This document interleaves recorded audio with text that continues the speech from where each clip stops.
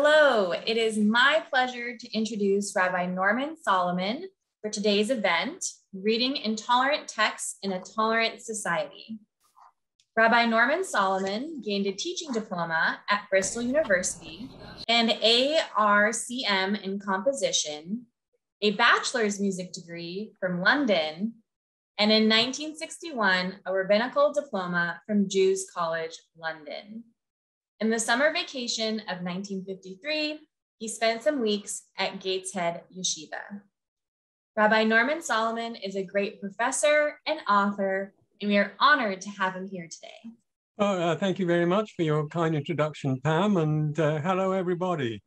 I was going to say good morning, but it's not relevant for all present. I think some are good morning, some are good afternoon. There are people to the east of me as well, and some are good lunchtime. But without any further ado, let me bring up my presentation for you, and we will start. But before I really get on to Torah values, I want to talk about age and about getting old. Don't be frightened of getting terribly old, I mean, like I am myself, because there are lots of advantages. And one of the great advantages of getting old is that you see that change is for real. Things really do change over periods of time. Let me go through what's happened in my own lifetime. When I was an undergraduate at Cambridge here, I had friends who were working on something which they called computers. These were huge machines occupying a room or a building, and they certainly didn't do as much as the watch on your wrist does nowadays.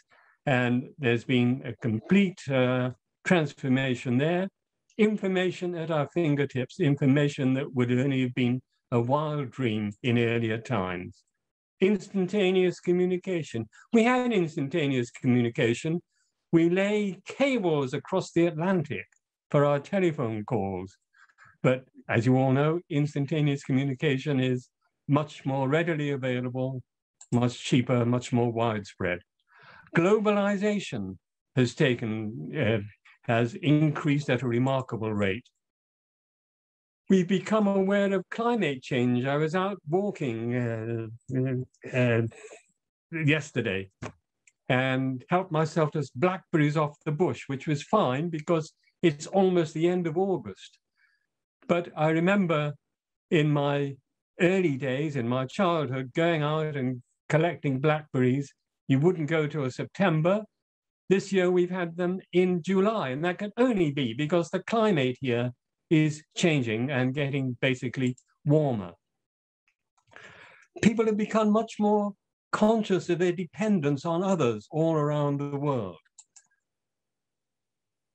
Social attitudes have changed.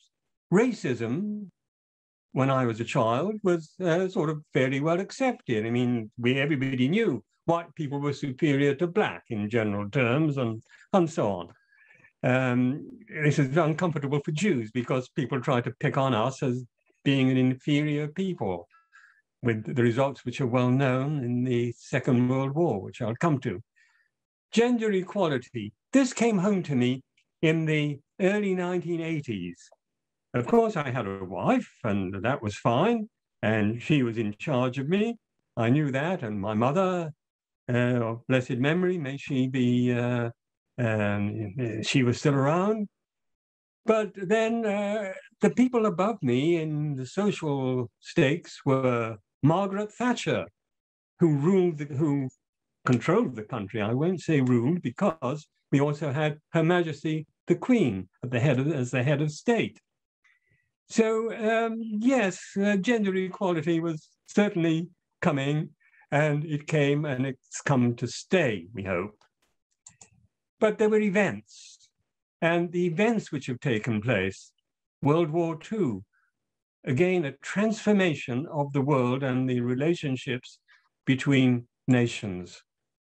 The Holocaust, which was the most tragic event in our history, and indeed in world history, because it was part of world history and has changed the world as people have come to a realization of what took place. Foundation of the State of Israel, just a dream a few generations ago, and it's there, and it's strong. Universal Declaration of Human Rights, adopted by the United Nations in 1948. People since the time of Isaiah, and I could cite wise men from other parts of the world as well, have dreamt of all nations being united. But to actually implement that in political form is a great development. The collapse of Russian communism in 1989, another very significant event, and not to speak of the huge medical and scientific advances, and all that in my own lifetime. Now, just think how the world and our awareness of the world has changed since the time of the rabbis who defined what we understand as Orthodox Judaism. And if that is great, go back another 1,000 years or so to the days of Moshe Rabbeinu, a different world, or of Abraham Avinu, still different. So change has taken place. Now, what has change got to do with our topic today? Again, an incident in my own lifetime. A summer's day, sometime in the 1990s, it must have been, early 1990s. And I dropped into a local synagogue where a friend of mine was a rabbi, and listened to the sermon. And very nice sermon, quite inspiring. Would have gone down very well with Uri L'Tzedek. We Jews, we are tolerant, much more than other Greek people, and we don't try to convert anyone or impose our religion in any way. We have never persecuted others, and we've got to be sort of extend our benevolence to all people. This was the topic of the sermon. And as is usual in synagogues, the service was followed by a kiddush. So I went up to my friend, the rabbi, and congratulated him. He was a very good speaker, and said, thank you very much for the sermon. You also read the Torah very nicely this morning. But I can't put the two together, because what I read in the parasha, which we all read a week or so ago, about tolerance, it didn't seem to be very tolerant. You must destroy all the sites at which the nations you are to dispossess worship their gods, on lofty mountains, hills, under any luxuriant tree. Tear down their altars, smash their pillars, and so on. That doesn't seem to fit with the message of tolerance. And if that's not enough, I mean, go back a bit. What we read a few weeks ago in chapter 3 of Devarim, when we were told actually to exterminate all the people, including women and children of the nations towards whom we were hostile. How do you put that together with the sermon? And he looked very surprised. He'd never sort of actually read the Torah in that sort of way, and it hadn't sort of quite sunk in. Anyway, we remained good friends, and I hope that he found some way out of the difficulty. But it doesn't stop there. If we find examples of general intolerance in the Torah, very strict laws. Look at some of the laws which are there. For how many things can you be chayav mitah? Can you be put to death? Well, there are 36 things which you can be chayav karet, the Mishnah tells us. I'm not quite sure how many of those are actually mitat beit din. But look at some of the examples. Somebody is machal Shabbat, put him to death, stone him to death. I don't think anybody does that nowadays. Or something like that. If you make incense according to the formula reserved for the sanctuary, well, I don't think you're likely to do that. Homicide, okay, and there are still several states in the United States where capital punishment is meted out to homicides. It usually takes a long time. A whole variety of sex offenders, including male homosexuals, are to be stoned or burned or whatever it is, according to the offense, and the rebellious child. So what do we do with all this? How do we explain it? And how do we, despite this, proclaim how tolerant we are and how benevolent to other people. Well, there is another side to it. We can look for other quotations. Don't oppress a stranger. You know the soul of the stranger, you are strangers in the land of Egypt. The Levite and the fatherless and the widow, they shall all come and eat their fill, look after everybody. And the psalm, which we say in Shavuot every morning, the Lord who made heaven and earth, and secure something for the oppressed, who gives food to the hungry, who sets free the bound, who gives sight to the blind, watches over the stranger, and all this sort of thing. So, and the Torah, as we know, is full of this. So how do we put the two together? Now, first point then will be that we find various sets of values in the text of Torah. And there is a tension, undoubtedly. But we have to find in each generation which set of values which is being forward is relevant to the particular time and place in which we live, and we have to proclaim it accordingly. But let's move on. And let's see that there are other conflicts in at least in Tanakh, if not in the Torah itself. And I've picked out one of them because it concerns the status of foreigners. And this is a very important thing because if I look at the program of Uri L'Tzedek, quite clearly the benevolence, the charity is to be extended to all people, irrespective of race, not just to Jews. But there had tension developed between the universalist and the more nationalistic perception of Torah, and it developed already in the time of Tanakh. Here are a few quotes to illustrate it. From Ezra and Nehemiah, they are the ones who take the narrower view. Random verses here. If you see a number like this on top, it corresponds to notes which I've sent out, the section 3. Ezra and Nehemiah. We have in Ezra chapter 2, people are coming back from Babel to Eretz Israel, and they're being sorted out according to their tribes and who they are. And there among them there are Kohanim. Kohanim are going to be needed for the re-established temple. Who are going to be taken as Kohanim to officiate in the temple? Well, presumably, families of Kohanim came back and they had documents to prove their status. But some didn't have the right documents.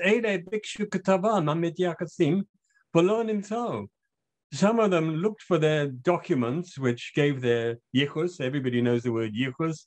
Their relationships demonstrated their descent. But they couldn't be found. By a goal and then a kahuna, they were rejected from the priesthood. Understandable. But the emphasis on yichus and on descent goes much further than that. And it seems that one of the big troubles in the eyes or in the view of both Ezra and Nehemiah were the foreign wives that people had come back with or brought with or married while they were there, whatever it is. And strong exception was taken to this, and strong measures were taken. The foreign wives and their children were to be sent away. Quite an extreme measure when you think about it. Here are people with wives and families, and they're told, oh, you can't have foreign wives who are not of demonstrable Israelite descent. Get rid of them, and they send them away. Just imagine that happening. Then, on the other hand, we have Deutero-Isaiah, I refer to the last passages of Isaiah, who seems to take quite a different view, a much more universalist view on who is going to be counted in the community who is going to be significant. And actually, this is what I call my favorite haftarah in Isaiah 56. What does he say?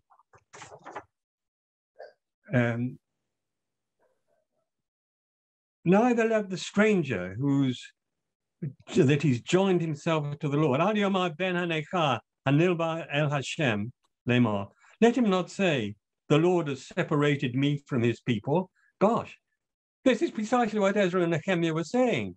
These strangers, they've got to be separated from the people. Isaiah is saying, no, let not the stranger say, the Lord has separated me from his people. Let not the eunuch, that means the one who doesn't have a family at all. You know, the emphasis which is placed in many Jewish circles on family is very important. And Isaiah is addressing that. He said, let him not say, behold, I'm a dried tree. For thus says the Lord, thus says the Lord to the eunuchs that keep my Sabbaths and choose the things that please me, to take hold of my covenant. To them will I give in my house and within my walls a place and a name better than sons and daughters. I'll give them an everlasting name that shall not be cut off. They're all to be welcomed. And even more, the sons of the stranger that join themselves to the Lord. And the word there is hanechar, meaning somebody of a foreign nation. If he joins himself to the Lord and serves him and loves the name of the Lord, to be his servant, and so on, even then when I bring to my holy mountain and make them joyful in my house of prayer, they will enter the temple. Their burnt offerings and sacrifices will be accepted. And in fact, he even goes on to suggest that they might become priests, which is truly revolutionary and absolutely contrary to everything that Ezra and Nehemiah were saying. Also look at books such as Ruth and Jonah, which put forward this message. Well, so what happens? Situations do change. And what is relevant in one period, one situation, may not be relevant in another. And it places an enormous responsibility on us to be able to choose what are the relevant values for our own type and place. Okay, I can say this as somebody living in the 21st century. Am I the first person to notice these sort of conflicts of values?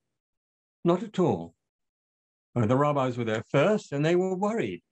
They didn't spell it out in the way that I might know because they didn't have the same consciousness of changing perspectives in history.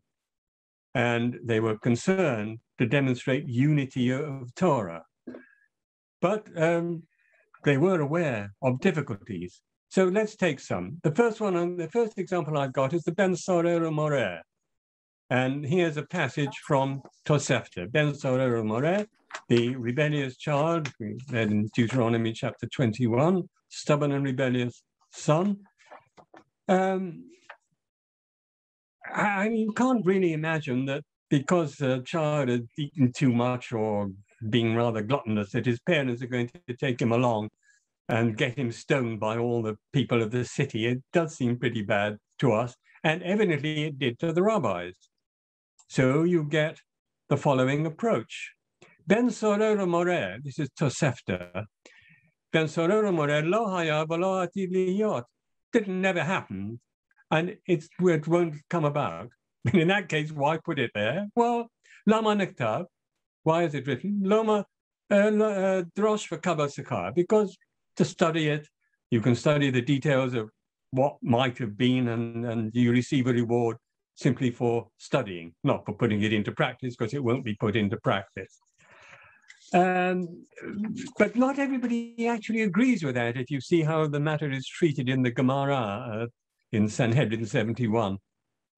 Rabbi Yonatan actually goes on to say, oh yes, it has happened. I was there. I mean, not I was there when it happened, but I stood upon his grave. So I don't know the historical veracity of that. And he says the same thing about another case which is never supposed to have happened, which is the city which is destroyed on account of idolatry.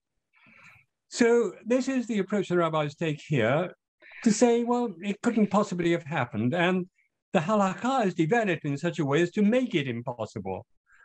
Among the conditions for Ben Sorer or Moreh would be that both the father and the mother have to have the same voice and the same stature and the same appearance, which is sort of pretty unlikely.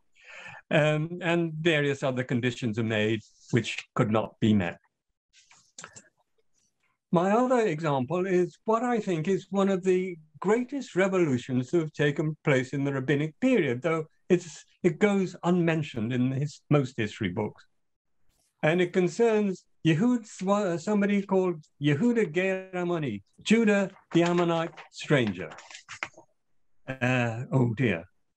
He came to the Beit HaMidrash, and the time that he came to the Beit HaMidrash was a time when Rabban Gamliel, that is Gamliel II, at Yavne, shortly before the year 100, had been temporarily deposed. But he was present. And a number of cases were decided, which he laid down the law before, and the sages were rebelling against this. So this Yehuda, who proclaims himself as a ger, as a convert, the word has subtly changed its meaning from stranger or foreigner to convert. He was an Ammonite convert, claimed he was an Ammonite and he was a convert. And he must have come and presented himself in the Beit HaMidrash and said, Ma ani lavo b'kahal.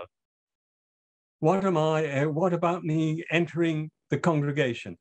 Which is a way of saying, am I allowed to marry a native-born Jewish woman? Rabban Gamliel said, Asur, no, it's forbidden. The Torah, after all, says, Lo yavu Ammoni u'Moavi b'kal Hashem, that an Ammonite and a Moabite may not enter the congregation of the Lord. Amalo Rabbi Yeshua. Rabbi Yeshua said, you may. And this is Gamliel deposed. So the case comes before Yeshua, and Yeshua said, it's okay. Gamliel is presented as present, and this is not a history lesson, or I would have a lot of questions to ask. Rabban Gamliel says, Lo yavo Ammoni? Well, how can you say that? Surely the Torah says quite explicitly an Ammonite can't enter the congregation of the Lord, even the 10th generation. And to this comes the revolutionary response. Omolo Rabbi Yeshua. Ammonim are Ammonites and Moabites still in their place? Sennacherib, the king of Assyria, came and mixed up all the nations. Now, wait a minute. You've got to ask who is saying this and when. Sennacherib was, 500 or 700 or something years before this episode. And quite clearly, during the intervening period, everybody thought there were still Ammonites and Moabites around, and Yehuda comes along and says he's an Ammonite. For Rabbi Yeshua to stand up and say this is making a declaration of what I would call universality, of saying, forget all these nations which are mentioned there. We do not recognize them anymore. Okay, Sennacherib came, but nothing happened in the time of Sennacherib. No rabbi turned round or sage and said, oh, then it's permitted for an Ammonite to come. This is Rabbi Yeshua in the round about the year 100 who is saying this. So I think it is a very great revolution and a very significant one with regard to the status of nations. Do the rabbis make changes? Well, here are a few of the changes that they made. First of all, again, something which is not often noticed, but they took over from the priests.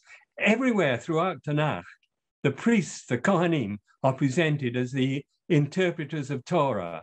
This stopped. The rabbis took over. There was no reason why Kohanim couldn't have continued, even if there wasn't a temple. But the rabbis, this is called the rabbinic revolution.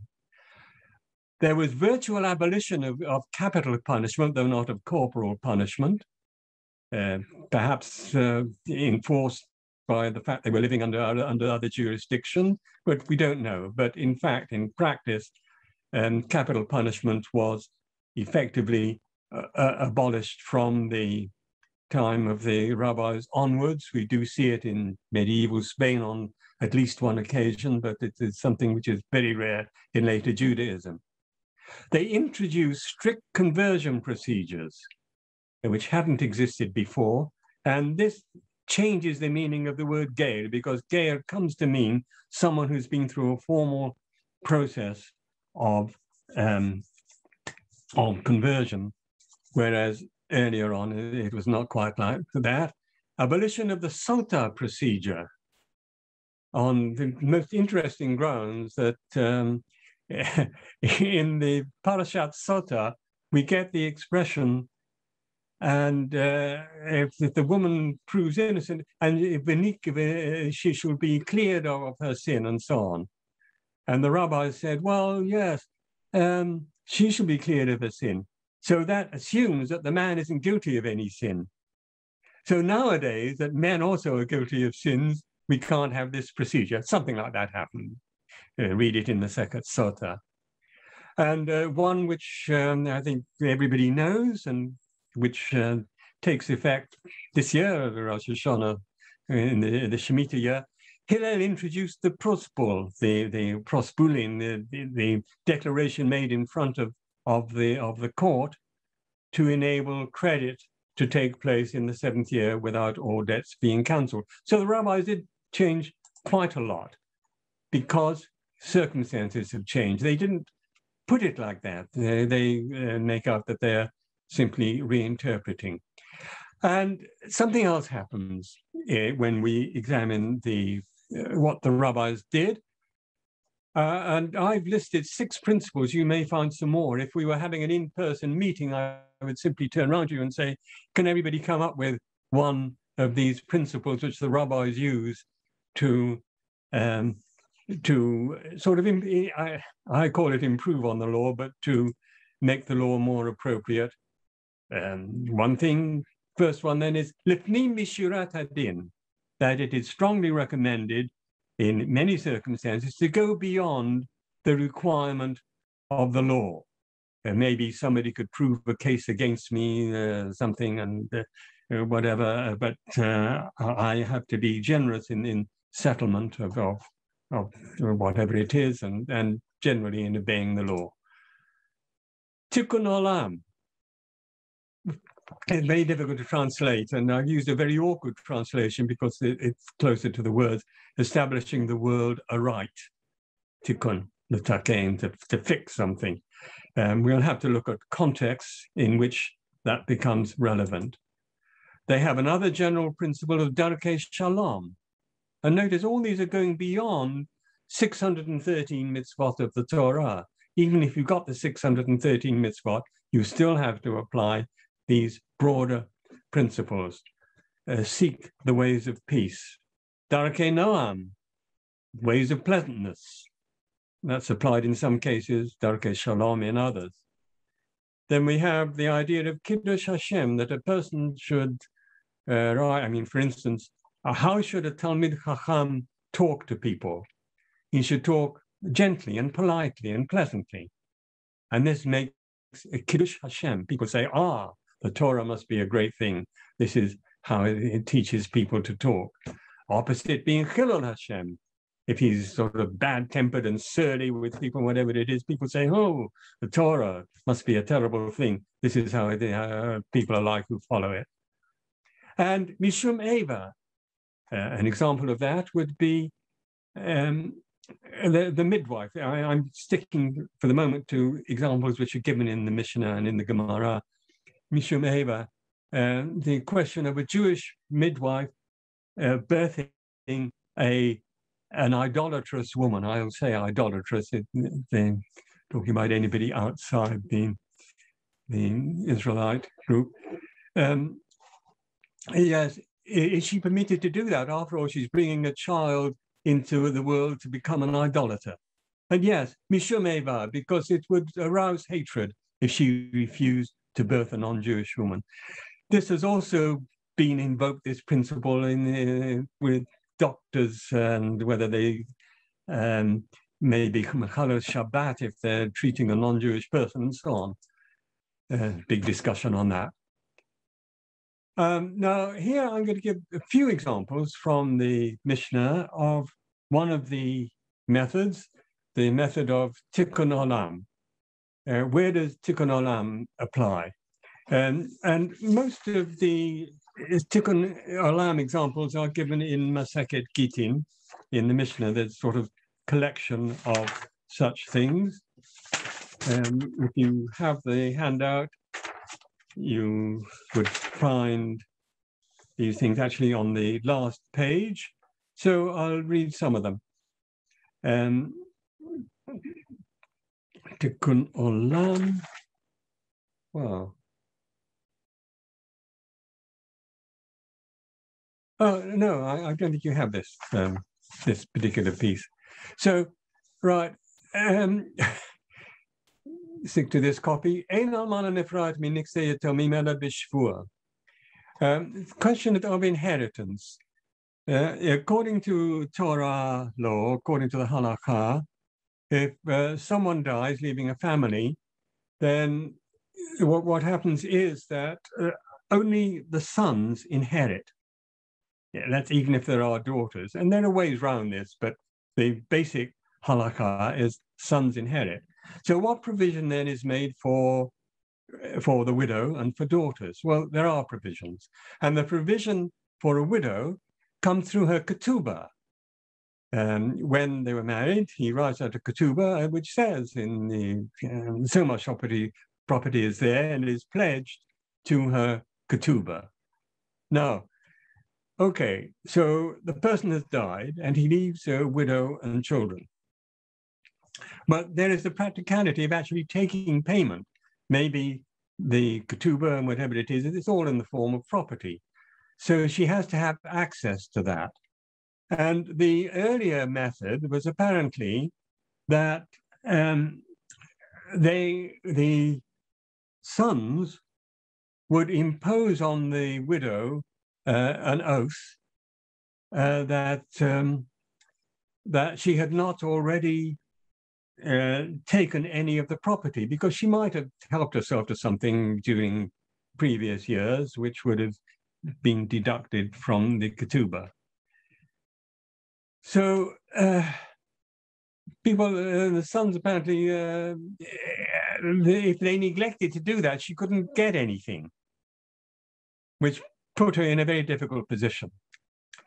So one of the things that Rabbi Gamliel did, and this is, I think, Gamliel the first that we're talking about, he instituted that she should, all she did was on herself was to make some sort of vow. She would say, I swear I will do so and so if I took anything else from anything in advance from my ketubah. She simply makes the vow and she can then, that fully entitles her to collect the ketubah. So this is a provision which is made for tikkun olam. So we're getting an idea of what tikkun olam means. What is the concept of tikkun olam? Something to make for proper relations between people to get things to work. Likewise, the witnesses on the get. In principle, you wouldn't need witnesses on a get. It's just something that the husband writes out and he passes it in the presence of witnesses. That's something else. But the signatures of witnesses are not strictly required. But that was done because of husbands who would come along subsequently and say, oh, the get, I didn't mean it, and somehow find legal means to invalidate the get. To prevent that happening, it was instituted that witnesses should sign. Again, another adjustment of the law made to protect the weak in society. And of course, Hillel's principle, which I mentioned already. So those are examples in the Mishnah of institutions which were made as tikkun olam, to make relations among people easier. Then another group, also in Mishnah of Gittin, are set up as being darkei shalom, which is slightly different. It's sort of to stop quarrels erupting. If I would ask you, why do we call up to the Torah Cohen, then Levi, then Yisrael? it's against the principle, really, the original principle, which was you first call up the most learned. In fact, there is an almost amusing Mishnah at the end of Masechet Horayot, which talks about precedence, who comes first. And it says, Afilu mamzer talmid chacham kodem lekohen gadol ha'aretz. That even a talmid chacham, even if his descent is impure, he's a mamzer, but he's a talmid chacham after all, he's learned. He has precedence over the high priest if the high priest is an amaretz, is an ignorant person. Just imagine trying to put that into practice.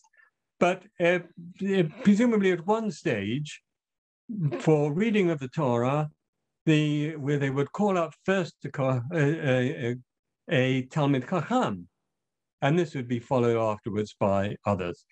So, but we don't do that.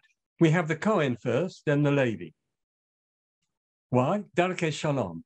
Because you can just imagine the sort of quarrels which would take place. I should be called up first, he should be called up first, the other one, there would be a row. I have remarked amusingly that the only opposition I would have to equality of women in the synagogue would be to extending it to Kriyat HaTorah, to the calling up. Because what would we do?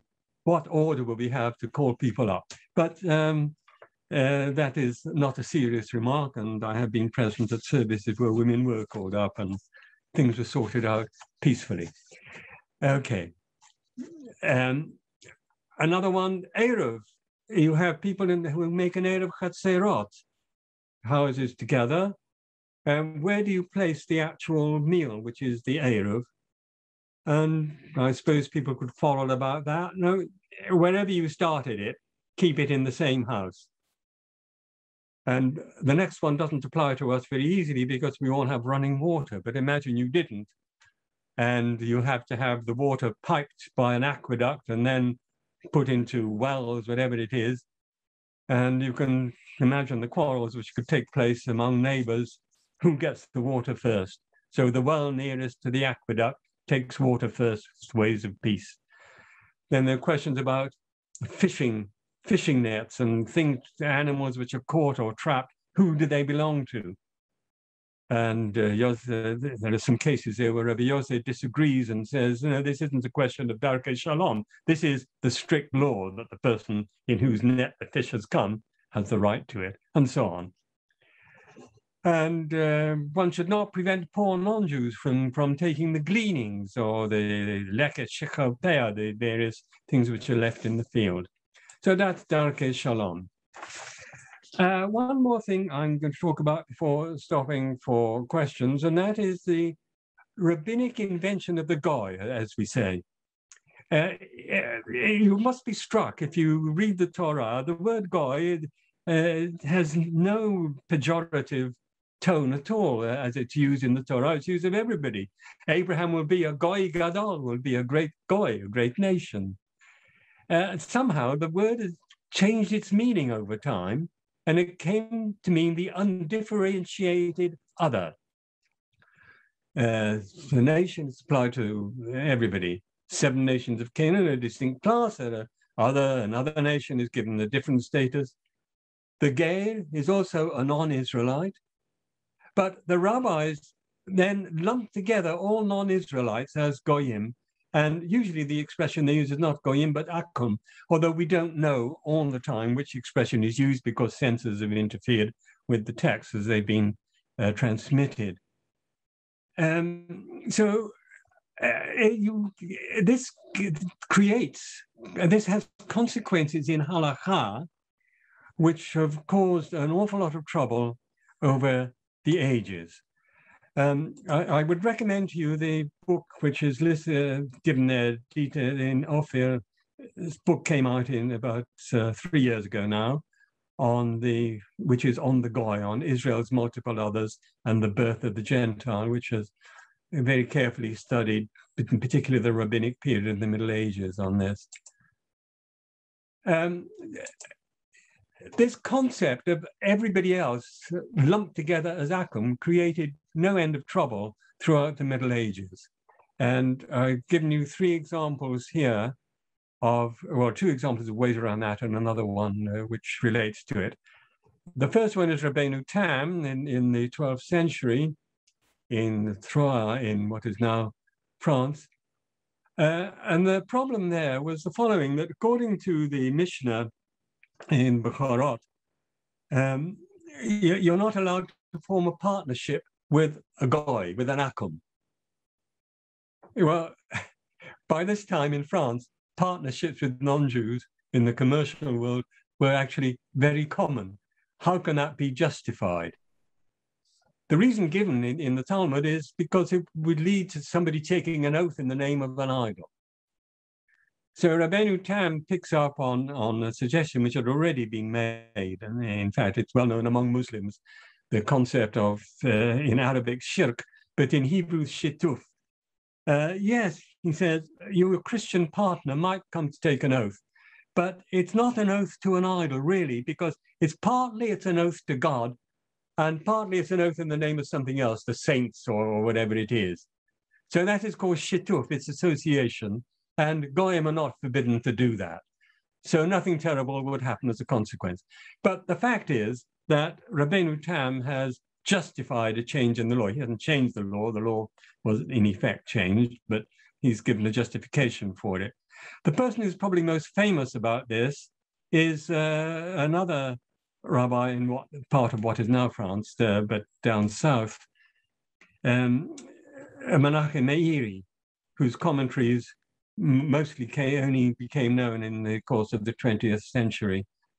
We're forgotten for a long time. So Meiri's commentary on the Talmud is noted for its position on the status of Gentiles in Jewish law.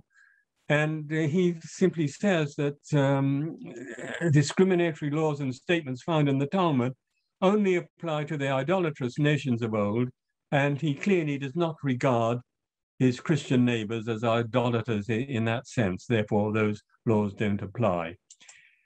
Another extension to the law which is made in the Middle Ages is by Ramban. Of course, Ramban is one of the particularists, rather the universalists in terms of law. And what he says about these two cases is another matter.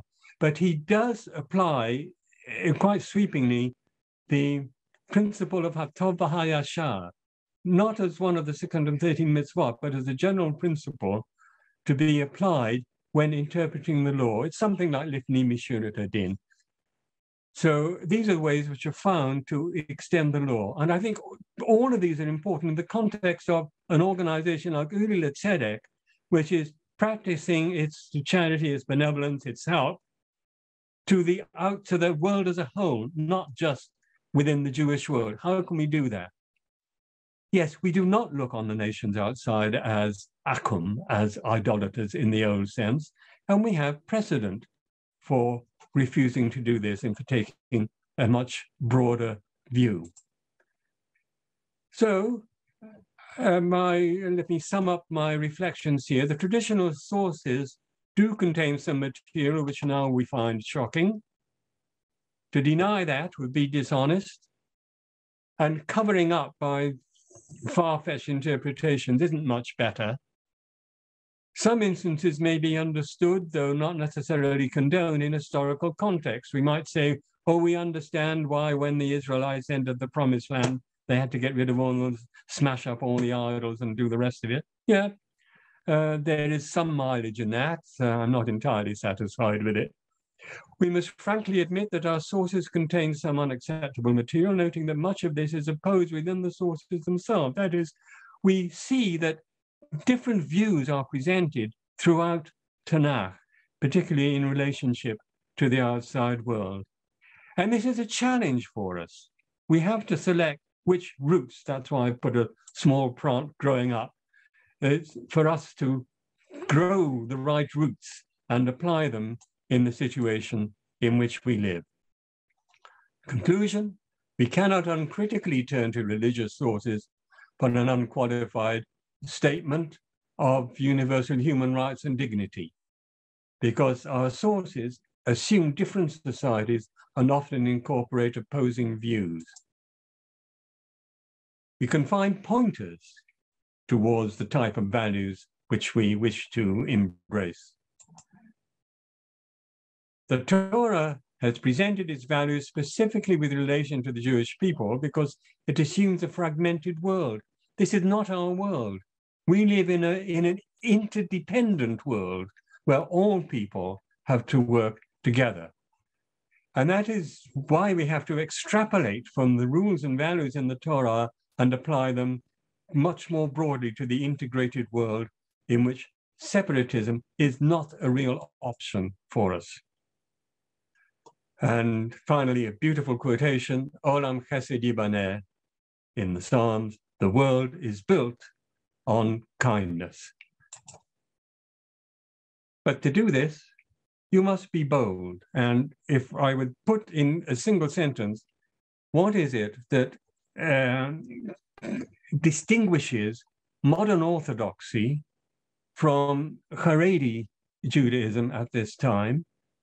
And I'm far from wanting to erect a barrier, but there clearly are differences. And I think that the principal difference is the recognition of change in the world and the necessity to adjust and to apply our values as broadly as possible throughout the world of which we are part.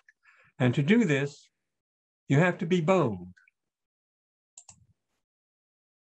So, L'Shana Tova, Tikatevu B'Tekatemu. Thank you very much. Wonderful. So I'd like to open it up for some questions. Did anyone have any questions for Rabbi Norman Solomon? Yeah, Rabbi Solomon. So I'm a Chaim Seidler fellow. I wanted to thank you very much. I want to make a comment and then ask you a question. The comment is that sort of an overarching change that occurred and that was consciously achieved by Chazal was the abolition of prophecy as an authoritative source. Seems to me that underlies the capacity for reason and human experience to be a control over for all the principles that you introduce. In other words, that the revelation itself seems to be overridden in the as the in the rabbis' minds. Maybe that's too broad a subject to raise, but I think that it's radical. Prophecy. Yes. May I respond to you straight away?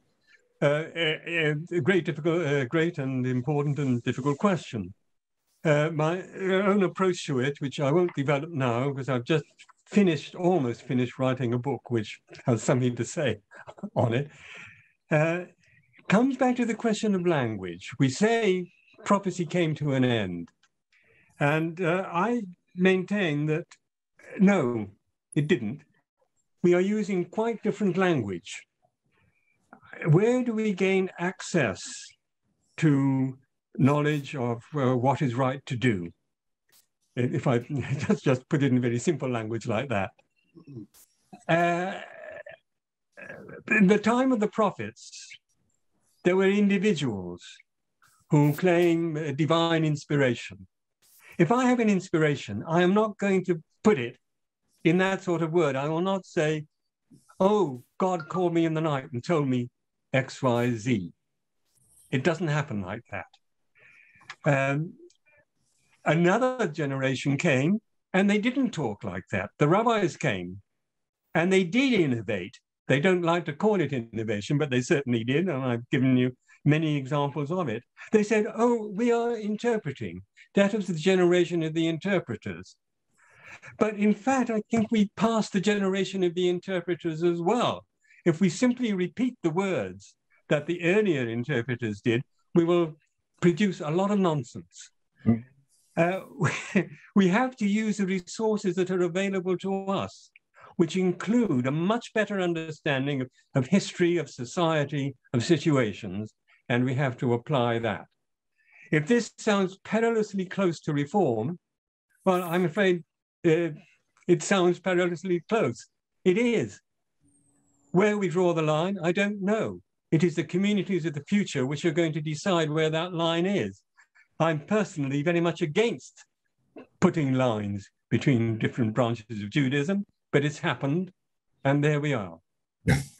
Well, if I might, thank you. There's more to say, but I wanted to ask you another question about what was achieved, because you raised the question. There are some difficult laws that are introduced, for instance, in the conquest of the land.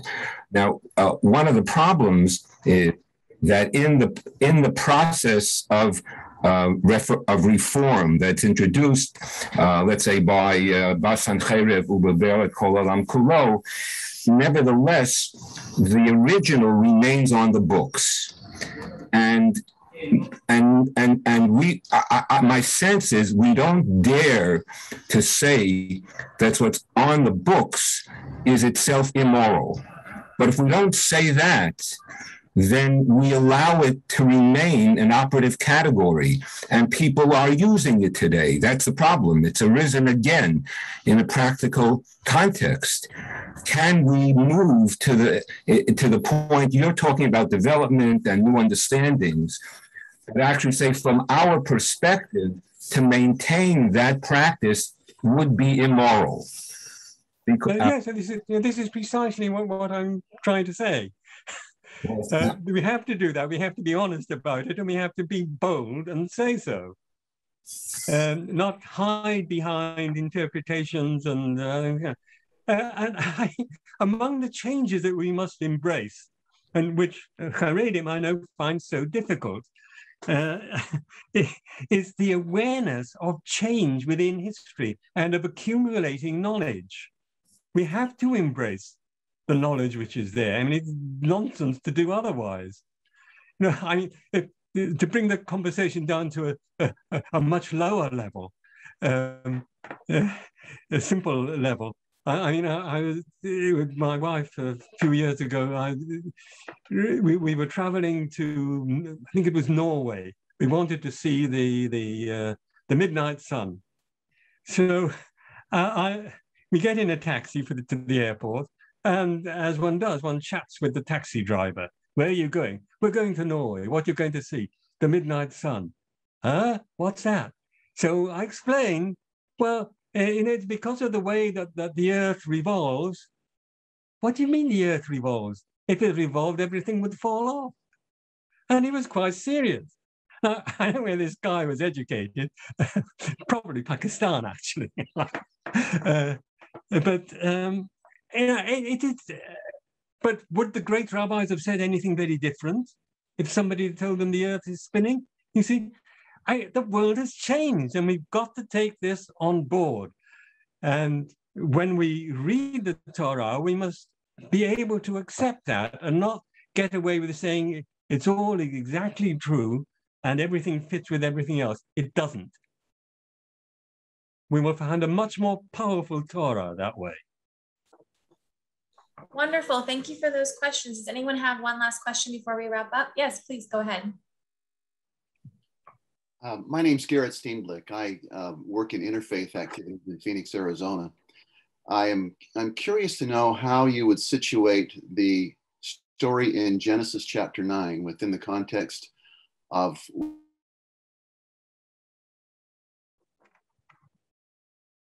some of the scholars I've read suggest that the Genesis 9 story about the curse upon one of Noah's grandsons following the event in the vineyard after the flood was really not applied in a racial sort of context until sometime after the exile. That it was only after the Babylonian exile that people began to associate that in any way with Africans or people of African descent or of Black descent.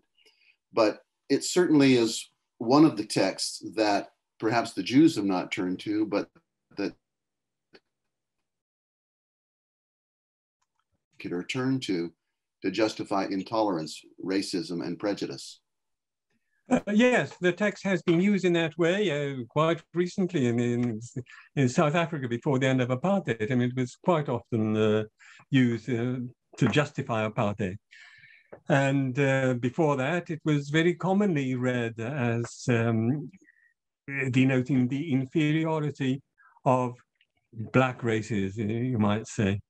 Okay, there are two ways out of this.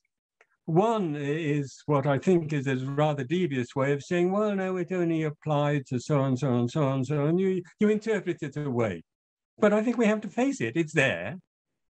And this isn't the way we do things, and it's not what we're going to follow. Simple as that. It didn't surface, fortunately, among the 613 mitzvot, so we are exempt from that. But yes, it's done a lot of harm.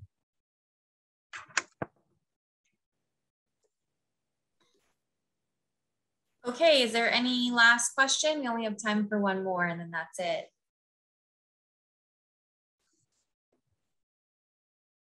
No? Well, then thank you so much for everyone who has attended here today, to Rabbi Norman Solomon for this wonderful talk. We really appreciate it. It was such an honor. And we hope that you'll continue to join us in these sessions. Take care, everyone. Well, thank you very much, everyone, for coming. And Shana Tova Tikateu B'Tekatemu. Shana Tova. Bye.